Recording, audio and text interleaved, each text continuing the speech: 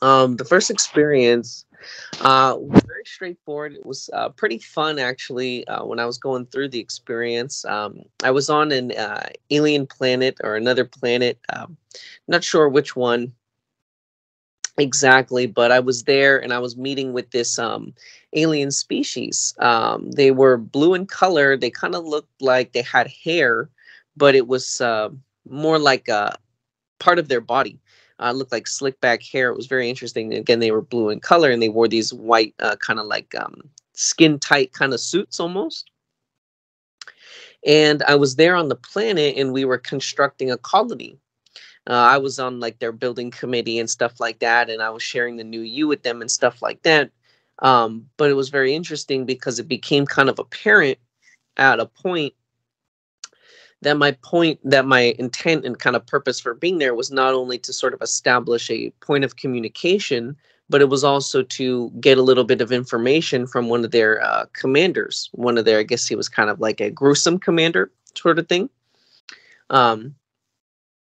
So at a point, I kind of like slipped away from the whole building committee and I disguised myself as one of these little robots. And I think I forgot to mention that the commander wasn't like a humanoid, or he wasn't even an alien. He was like a cyborg, but he was kind of like that gruesome kind of type. And anyways, I disguised myself as one of the robots in order to kind of infiltrate into his little ranks in his army in order to gather this information. So that was a fun little experience. Just sort of meeting these other body types. Again, kind of everything that's going on in the world, sort of like that disclosure. They're kind of preparing people for certain things and whatnot. But this next experience, I'm more so just kind of curious if I could get a view on this, maybe, Duane, if you have time. You don't have to pop off or nothing.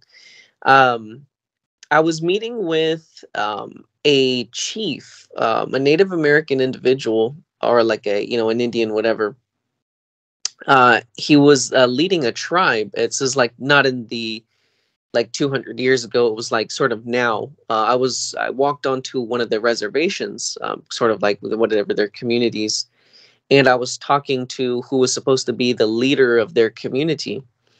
And when I walked into their place and I started talking to him, he was speaking to me, but I don't remember exactly what he was saying. But I started getting this overall impression. It was like something was ringing and it said corruption. And as soon as I got that impression, all of a sudden a wildfire or some kind of fire started off in the distance on my right hand side, and it started letting off all this smoke. And he turned back over his left shoulder to look at it. So kind of turning his back to me to look at the smoke coming out. So that was that experience. If I could get a view on that, or if anyone has any kind of ideas about that. Yeah, okay. So I've engaged with some of the Indians myself, and we had this one years ago as one example, and was introduced to him.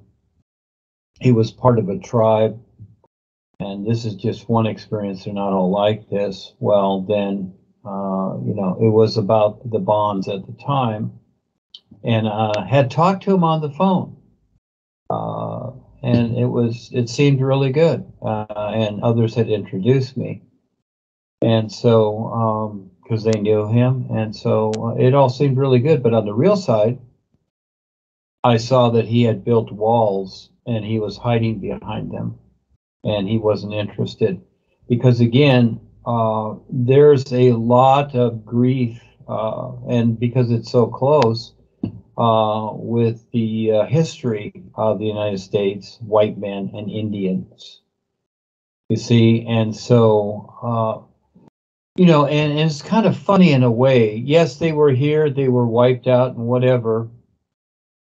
And in a way, they kind of claim the land now. Okay, they kind of claim it. So, these attitudes have transformed from, all the aggression, whatever, which is understandable because this is very hard. People were wiped out, children, women, etc., wiped out. And this is their history. This is all they have to look forward to. And also in the movies, the Indians are the bad people. you know, for the most part. They're the bad people. And so they're living with that, and they're put on reservations like cattle, etc. And they're it's like they can't decide their own life or future here, etc. So you've got, you know, with the awareness, we see that, oh, Indians are cool, Indians are fun, but still they have this, a lot of them have this because this is just part of their culture. Just like the reptilians, tradition to destroy is traditional with them. That's just how it is. They're just destroyers. That's a traditional thing, like it's a good thing. And so, you know, you have all these attitudes that are hidden. And so look at what you're seeing there. And, you know, the fire is, there's something in the distance. It's kind of like that idea that's cooking, that's burning, all right? And as it comes closer, etc. So, you know, these people, they try different ways. Some of them get into politics or whatever, etc., which is understandable.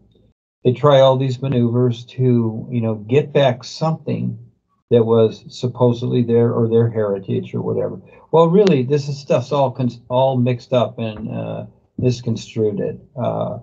It just becomes a bunch of nonsense after a while. Because people don't have the awareness. That's why I'm creating this course, your intuitive senses, because people can relate to that, and from there goes your real awareness.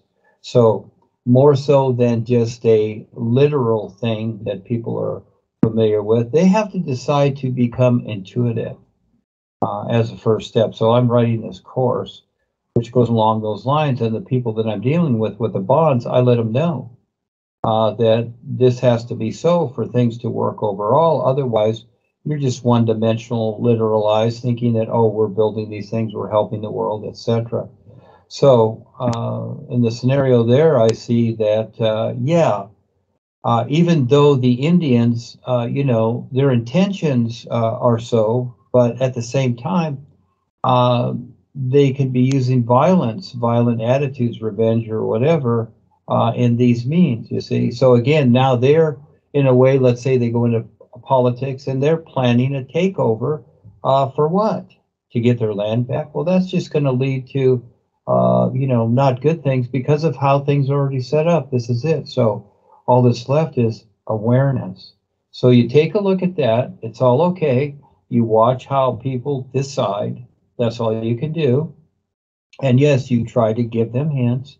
And so I will finish this course soon, the first part of it, and put it on Facebook as a group and do a website or whatever from there. And I'm going to lead this. I'm going to create a Skype with this to talk to people about this and how this works.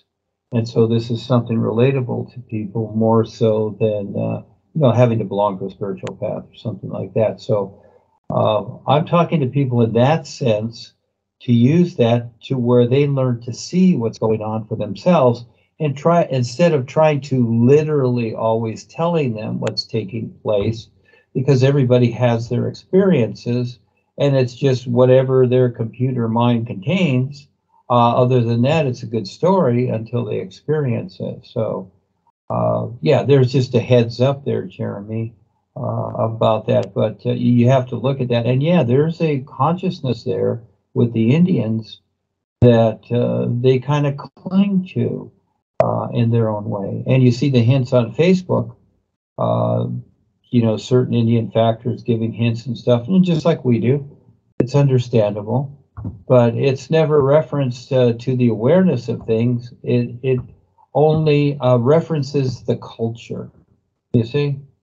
And so that becomes the difference. A breed, you know, an Indian breed, the white man breed, whatever. It just references the physical body and a culture. And so that's why we're here, to share something that makes more sense.